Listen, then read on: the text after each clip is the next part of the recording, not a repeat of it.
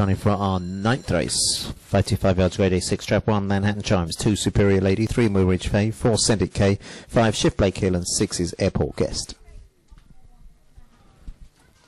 Away we go for race number 9. 6 and 3 break well this evening as they go towards the opening bend, and 3 takes up the running on the inside now. Quickly establishing a left lead over 6. MILLRIDGE FAY has the call over 6. Then comes 4, 1, 2 and 5. Down the back straight they go, and at the halfway stage it's 3.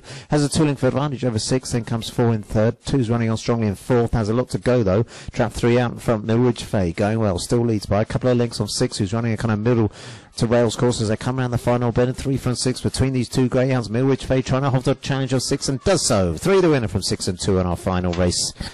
MILLRIDGE FAY in a time of 29.74.